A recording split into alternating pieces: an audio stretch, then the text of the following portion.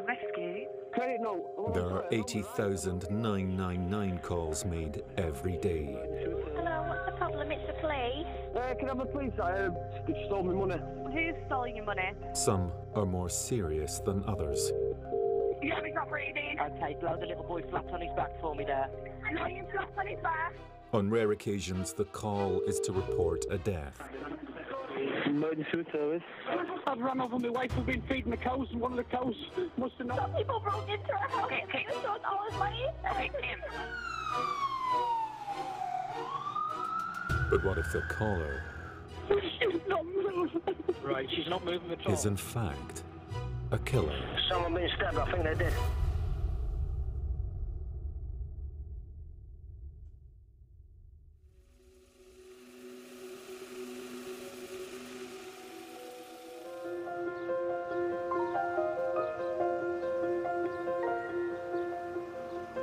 Theydon Bois is quite a sort of quiet suburb of London, really. Set very close to sort of Epping Forest. It's picturesque, it's affluent, and there are lots of fancy cars on the driveways. Just a really lovely place to live. There is a tube station servicing it, so links into London are good. A sort of leafy suburb, really, I would describe it as. We do get a number of sort of house burglaries there, but no, not a huge amount of crime. For a murder to happen there, it's unthinkable, really. It would just completely rock the community.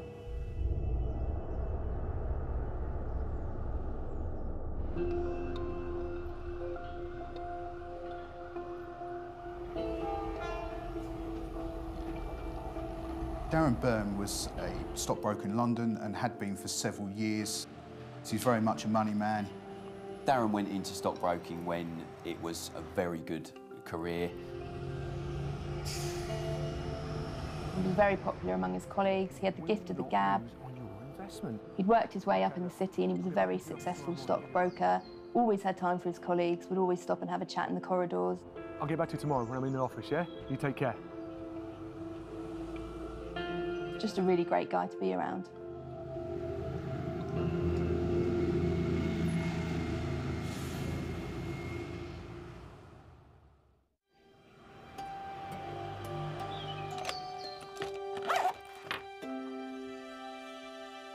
Darren and Maria met in the city. She was backroom staff at a bank. They met through mutual friends and they just clicked. And they started dating.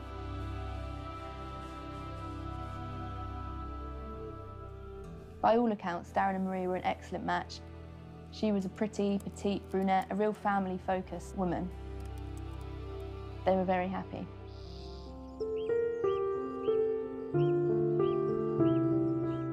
They married in 2008 and then they had 2 children. Maria left work, stayed at home, raised the boys. She absolutely doted on her children and had devoted her life to them. She was a good wife. She would always put Darren before anyone else. Maria was described by families and friends as a really bubbly person, very, very family-orientated, doted on Darren and the children, would always look after them, maintained a very, very nice, clean house that always looked almost like a show home. So she was very, very much a family-centred person. Their house sat in the street, a 3-bedroom semi-detached, fitting in with all the other houses. The majority of the houses had expensive cars on the drive, all very well decorated, and ultimately it fit in perfectly.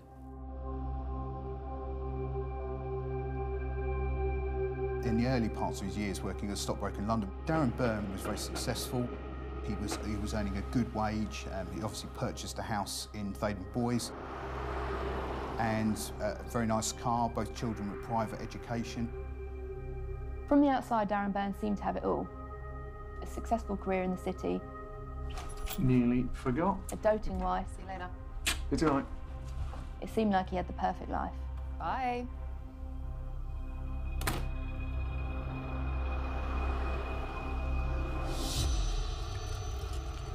Around April 2015, Darren suffered injuries to his back as a result of a cycling accident.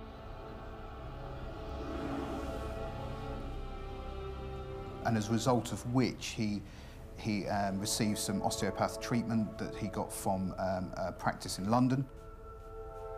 Darren Byrne's treatment was performed by an osteopath by the name of Deborah. How did you do this? Oh, come off my bike. There was a number of sessions that she where she was treating Darren.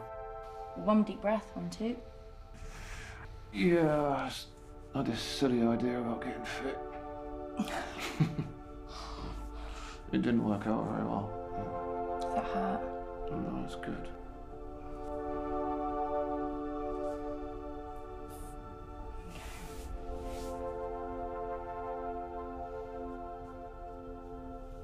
Oh, you're a miracle worker. Honestly, you've got to let me take you out for a coffee. As a thank you? Sure. You've got my number? What's the date then? Darren built a relationship with that osteopath up to the point that when his appointments were coming to a conclusion, he asked her out for a coffee.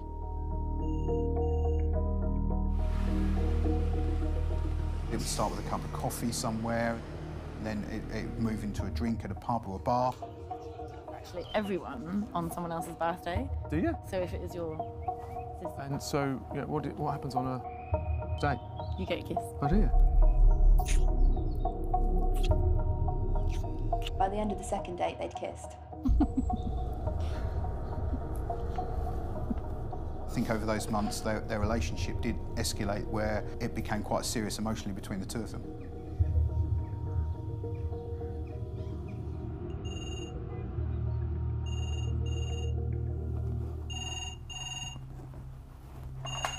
Hello, Deborah speaking. They would communicate generally on the telephone. He could call directly into her consultancy room and she could in turn call him at his desk. I've got patients any moment. No, I'm not going to tell you. You're just going to have to use your imagination. And they would then make arrangements to meet each other in the city, sometimes going out in the evening, but often meeting in the afternoon. All right, bye-bye.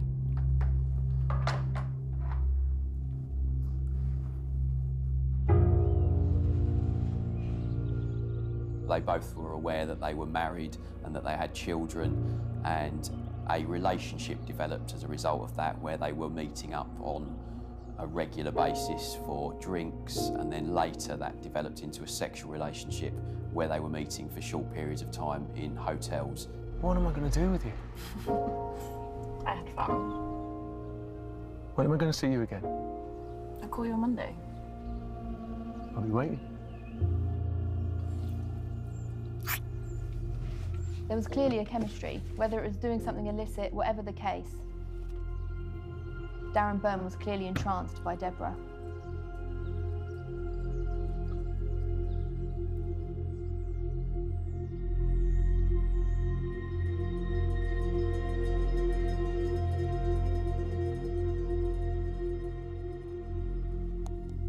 For whatever reason, Maria felt naturally suspicious of Darren, whether his behaviour had changed or he'd spent too many late evenings at work. She felt the need to check the emails on his phone.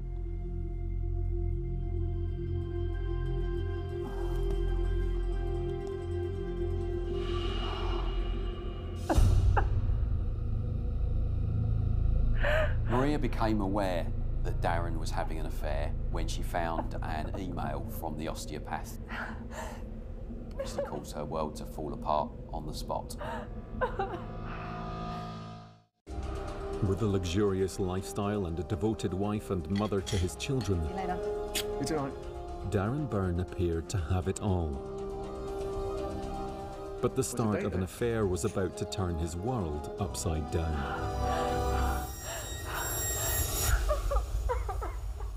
Maria became aware that Darren was having an affair when she found an email from the osteopath. Obviously caused her world to fall apart on the spot.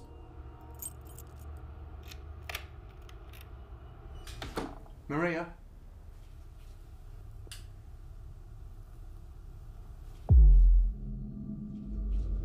Maria, that isn't what it looks like.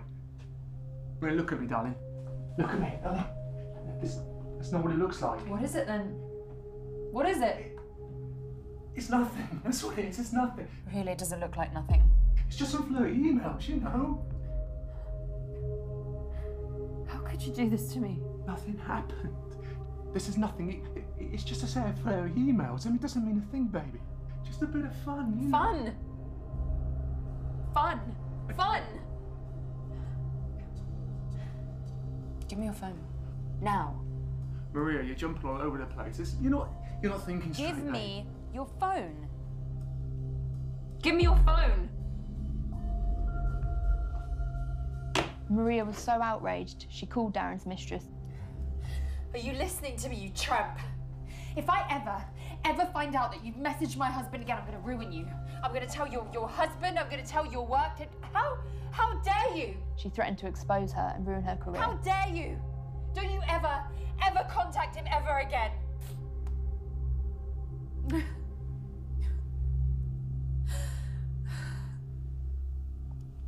Maria's mother recalls Maria being on the telephone and that it was quite a big thing for Maria to do because she was quite a shy individual.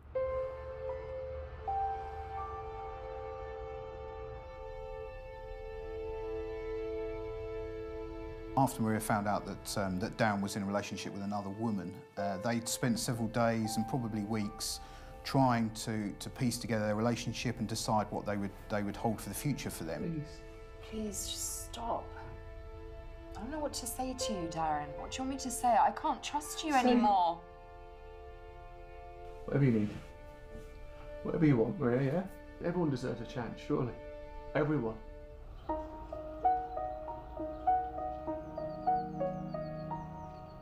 Maria was absolutely intent on that relationship working for the sake of the two boys. Darren agreed as part of the reconciliation that he would not have any contact and he would sever his contact with his mistress. Darren assured her that nothing else was continuing. Part of that process was they'd agreed to go to America to celebrate Darren's 40th. Whether she believed Darren's version of events that it was just harmless flirting, or whether she thought it was something more, we'll never know.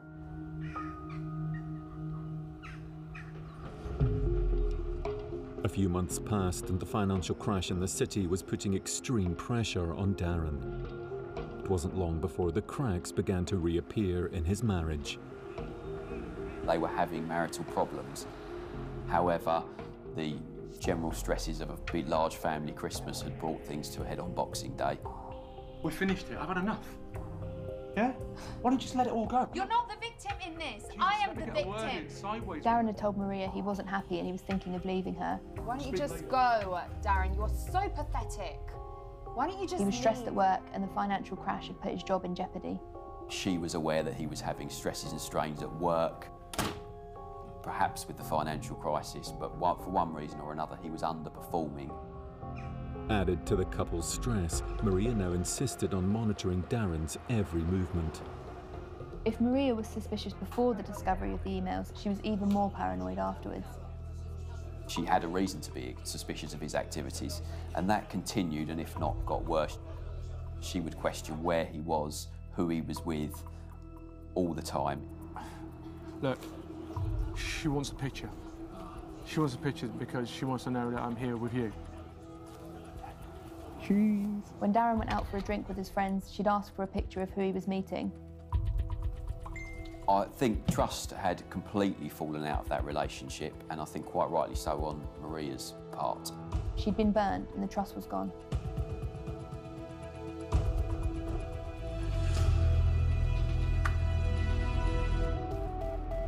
And added up problems, on the 5th of February 2016, Darren was made redundant from his job at R.J. O'Brien.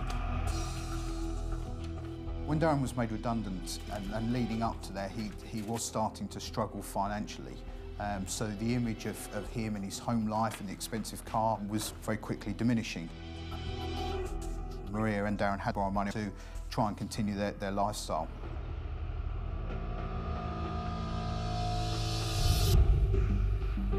On the 12th of February 2016, Darren Byrne was in London. He was looking for a job, seeking new employment.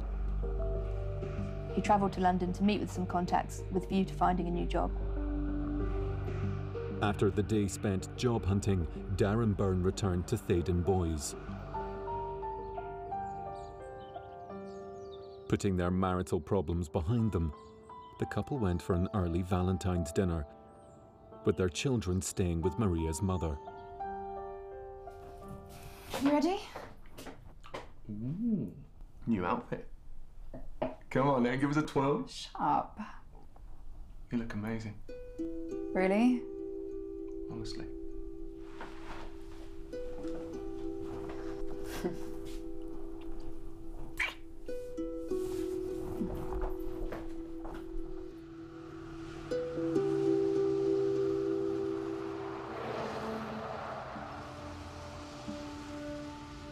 They went to a local Italian restaurant in Theydon Bois.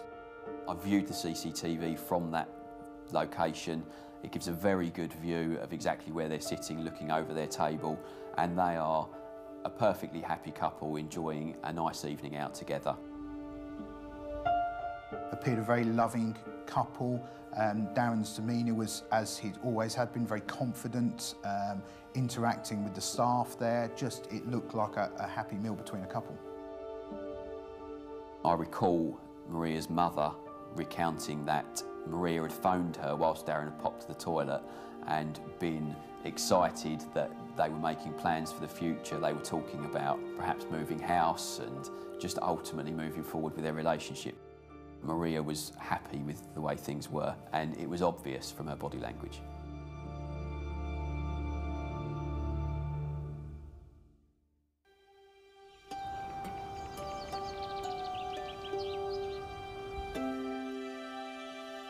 Following the perfect evening, the couple enjoyed some alone time at home. The Byrnes' marriage appeared to be back on track. On the morning of the 13th of February, Darren and Maria are alone in the house as the children are staying at the in-laws. According to Darren, they had a very leisurely morning. Hey, where are you going? Come back to bed. I'm gonna walk the dog. Why don't you make me breakfast? Bacon sandwich? Oh yeah, anything.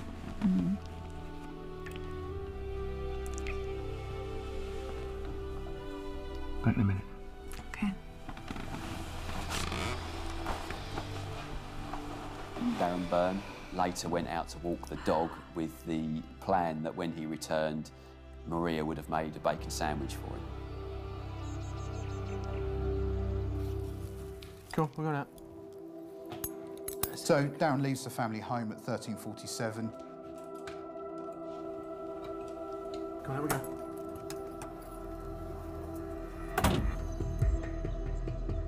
He takes the dog into around the block into a nearby area. When he returns to the family home, no sign of forced entry. Maria. But as he enters the house and goes into the kitchen, he can see Maria lying on the floor. The hob was still on, a frying pan was across the room, and Maria was on fire.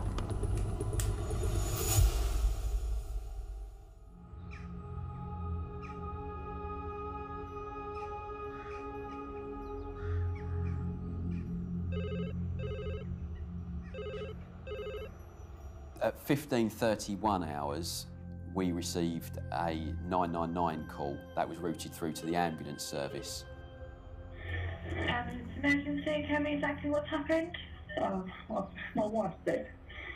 What? She's dead. Okay, what's the address of the emergency?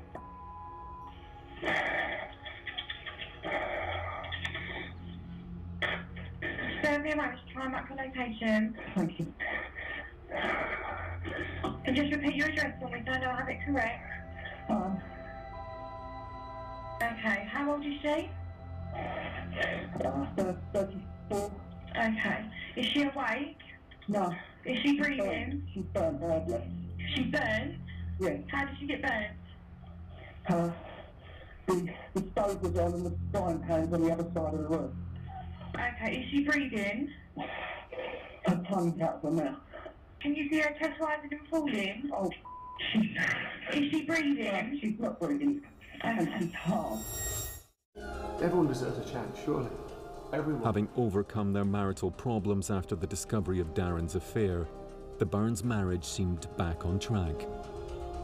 Until Darren returned home from walking the dog to find Maria's lifeless body on fire.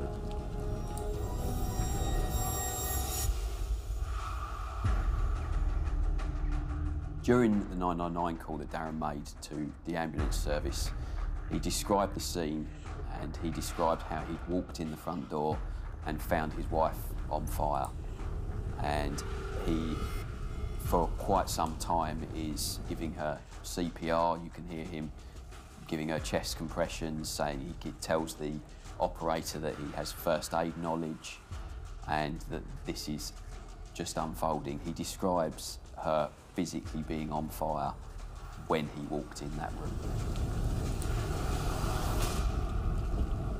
He was quite clear that he believed she was dead. Ambulance emergency, tell me exactly what's happened. My wife's dead. What? She's dead. There had been some sort of cooking accident. He described her tongue as sticking out from her mouth, so he was unable to give her breath. She's burnt badly. She burned? Yeah. How did she get burned? The stove was on and the frying pan's on the other side of the room. Okay, is she breathing? Tongue out of her mouth. Can you see her chest rising and falling? Oh, Is she breathing? she's not breathing. And she's hard. And he reports that, or describes it as like a cooking accident where his wife had set light to herself.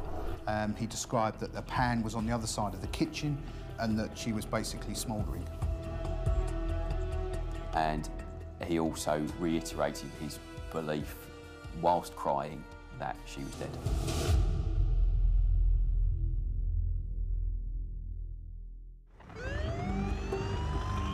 Within about 10 minutes, the ambulance service were on scene and they quickly recognised that there was nothing they could do for Maria. She was deceased. Police arrived soon after that. The burning on her body was mainly on the clothing. It was the clothing that had burned as opposed to her. It was across her face and where the flesh had initially been exposed that there was the blackening and the burning of the hair being missing. Mr. Burnham. When police arrived and uniform officers attended and they spoke with Darren, he appeared very upset by what had happened, and he kind of described the whole scene as a tragic cooking accident. I went out with the dog, took the dog for a walk. Well, when I got back, she was lying there on the floor.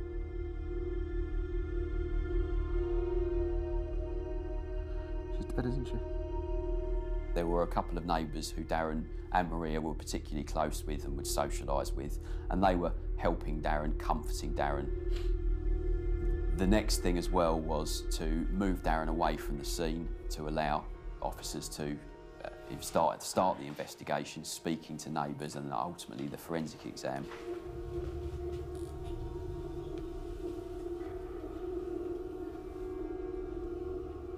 Later that day, Darren Byrne was taken to the local police station to be interviewed as a significant witness.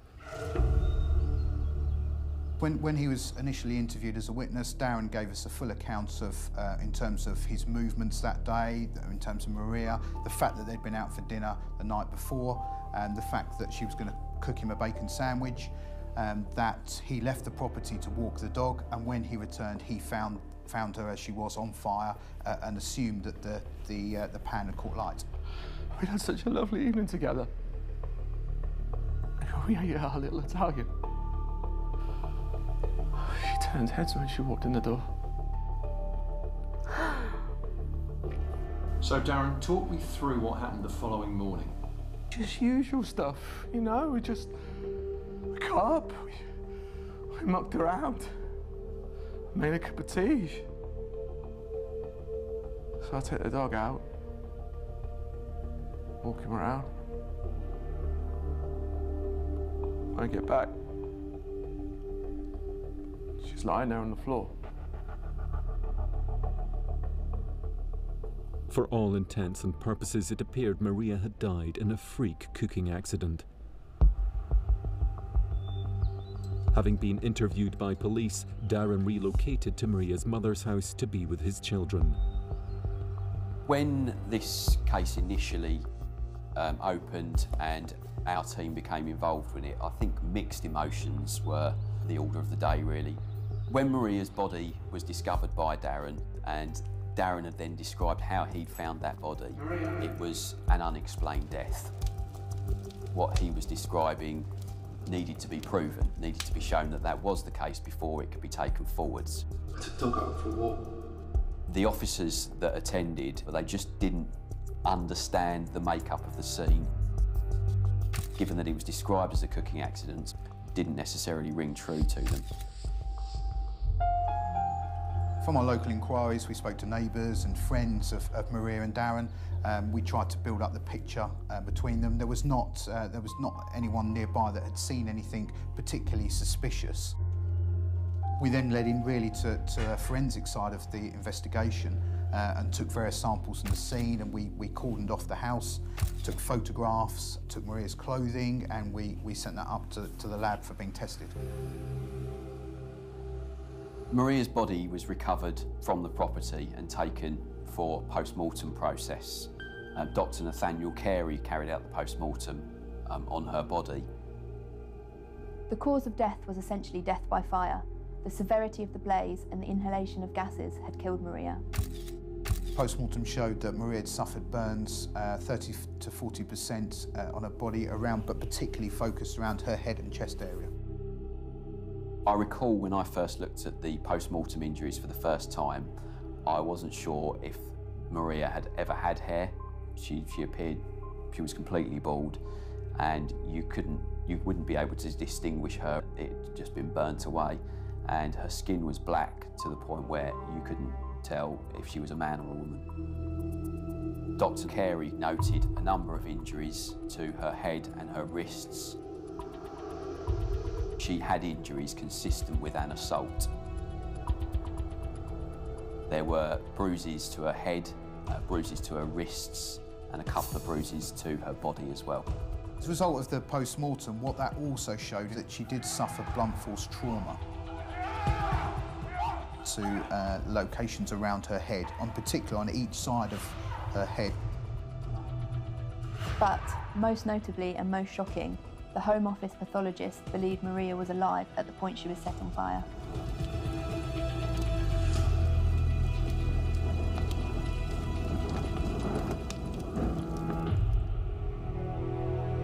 Maria Byrne's clothing was then sent for chemical analysis, with the results returning within 24 hours. It quickly came back with a result that she had white spirit on her clothing. White spirit being a highly flammable accelerant. We also found half a bottle of white spirit in the garage, and there's an adjoining door to the property. The post-mortem result and the chemical forensic testing had ruled out an accidental death. Maria Byrne had been violently beaten and burnt to death.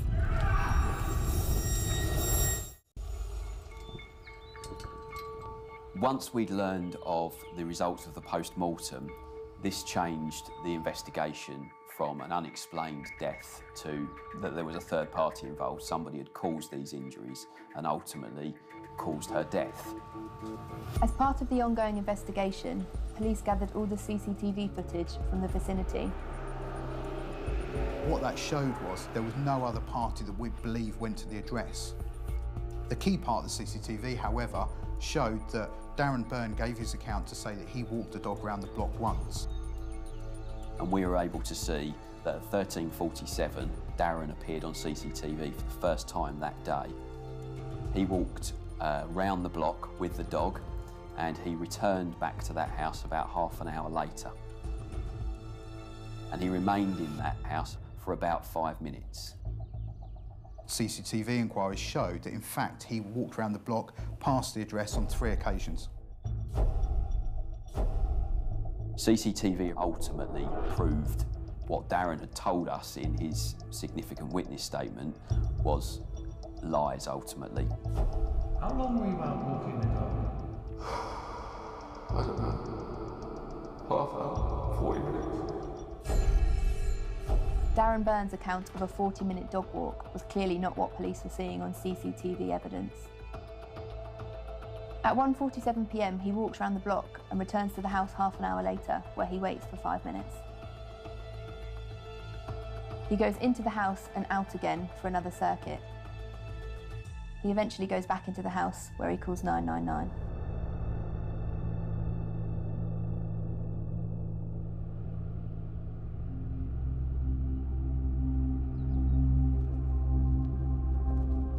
At this point, my belief is that Darren had gone out to walk the dog, hoping that he was going to see his house on fire when he returned. He didn't, he went back in, he went out again, until eventually he came back and in that 15-minute period staged a cooking accident.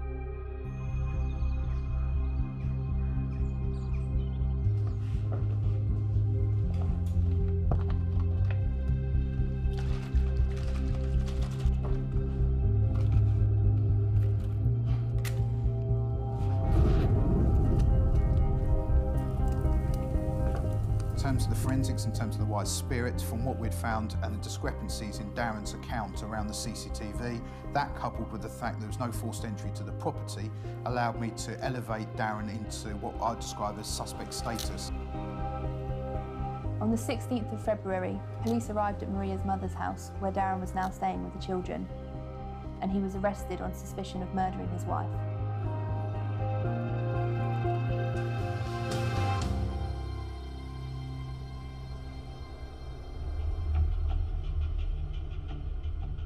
Armed with new evidence, Darren Byrne was now questioned as a prime suspect.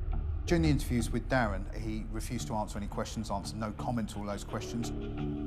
I've told you, no comment. And although his entitlement in law, I found that strange, considering the fact that he'd given us a very full and detailed account in terms of his movement and what took place leading to the death of Maria. No comment, yeah? With Darren Byrne formally charged with his wife's murder, detectives had to prepare for trial and build a watertight case against him. The investigation really started once we charged Darren. There was a lot of case to build around the passive data, the CCTV evidence and his movements. During the months leading up to the trial, we'd looked at Darren's background in terms of what his internet searching and who he'd been in contact with.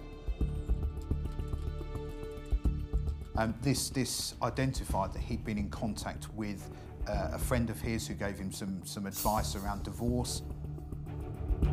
He'd done some research online, and he was really trying to look at what the implications would be if he were to separate from Maria.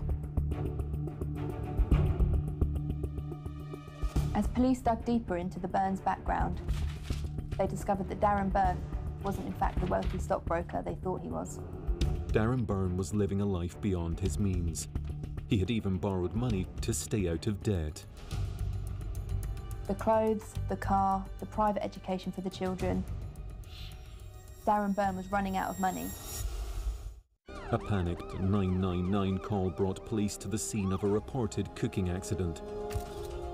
But Maria Byrne's death was looking increasingly suspicious after traces of white spirit were found on her clothing, and CCTV evidence contradicted her husband's alibi.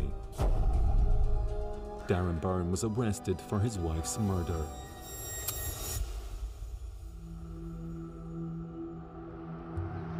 In preparation for the trial, police continued to investigate Darren Byrne's activities prior to the murder.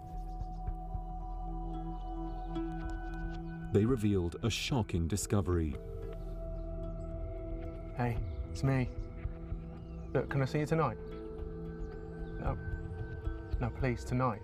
That affair continued to flourish and develop. Good girl, right.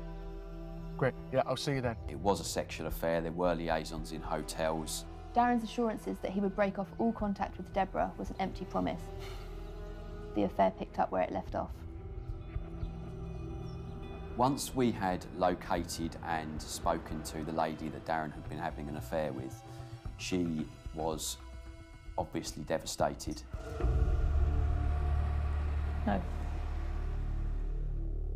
No, that can't be him. And very helpful to the investigation, and was able to provide us with details of the phone that she would contact Darren on. We were able to obtain recorded telephone calls from Darren's company, who for compliance reasons recorded them for a 3-month period from around mid-November up until his redundancy. I was able to listen to the calls, and it was quite apparent from the way that they would talk to each other that it was an ongoing affair. Deborah also revealed to police that after Maria had discovered the affair the first time, No, we never spoke about Darren her. had bought a second secret phone he used to contact her on. As it always has been. We had a specialist search team that completely searched the home address. What we found in there was Darren Byrne's second phone, the phone that he used to have contact with his mistress. We identified that there were several calls between Darren and his mistress, almost daily and sometimes on more than one occasion during the day.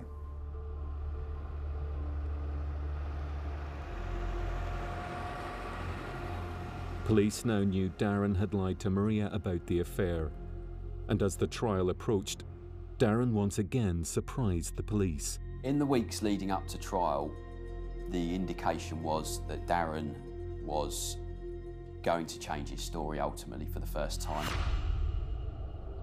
At trial, Darren Byrne admitted for the first time that he and Maria had had a physical altercation. But that argument had resulted in Maria reacting physically towards him, and he was forced to protect himself. And that resulted in her being struck by him and falling to the floor. He was quite plain that he had accidentally caused her an injury that had knocked her unconscious. Oh, Maria, get up. Get up. Okay, how are you going? He believed she was play acting and making it more serious than it was, at which point he grabbed the dog and stormed out the door. Darren Byrne claimed that when he returned home to find Maria dead, he panicked. Maria. He doused her body with white spirit, then set her body alight to fake a cooking accident.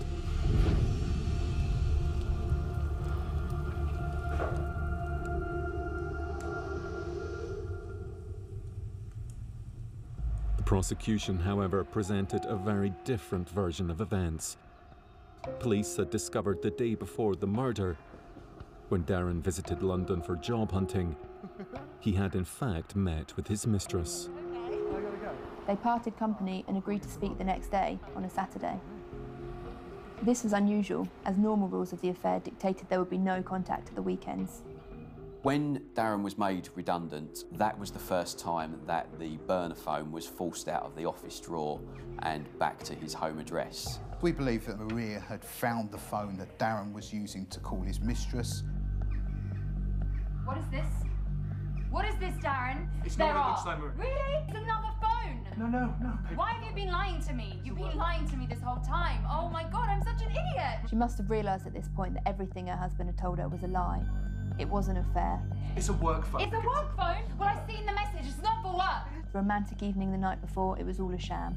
I've seen the message. Stop making out like I'm an idiot. Calm down. I'm not going to calm down. Calm down, baby, please. Oh my God, you're such a liar. I'm taking the kids and I'm gone. I want you out of this house. Maria, no, I'm not going anywhere. I'm getting a divorce. No, you're not. Yes, I am. I'm getting a divorce. No, you're not getting a divorce, Maria. Get out of the house. You leave me. I've given you everything. Everything. Maria was assaulted on more than one occasion, and she had some serious injuries to her head that were not consistent with the account that Darren had provided the police. He effectively realises at this point, best case scenario is she's going to come round and wake up and he will now be labelled a wife beater. At this point he panics. He carried Maria's unconscious body on top of the children's table and tried to create a bonfire using the children's chairs. He pours white spirit over her body. After Darren's set Maria alight, he's tried to cover his tracks. We believe he's then turned the gas on in the property with the intention of causing quite a large explosion to cover any evidence of the assault that took place and then what he did afterwards. As we know, he then walks around the block on 3 occasions with the dog, hoping the explosion will take place. He's highly expecting to see smoke pouring up from where he lives. He makes a further attempt, he goes out again, comes back, it's not working. He has another attempt where he then leaves again and then returns, at which point he is forced to make it look like a cooking accident.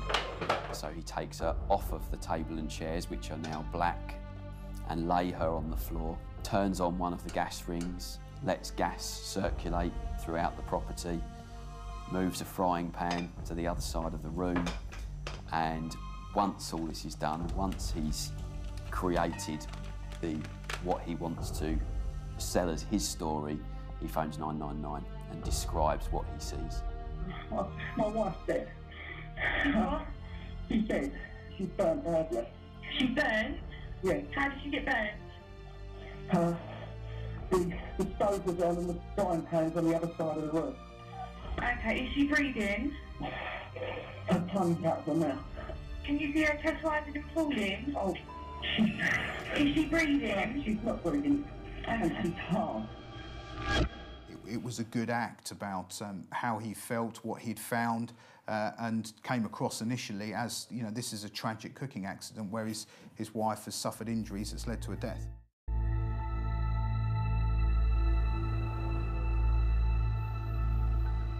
I'll never forget the time the jury came back. So they had the option of murder, manslaughter or acquittal. I can really clearly remember the time in which the foreman came back. The courtroom was very busy and it was a very intense atmosphere. And there was almost a sigh of relief from Maria's family at the point at which they came back with a guilty verdict. Maria's family were devastated, and now they knew for sure that he'd killed their daughter.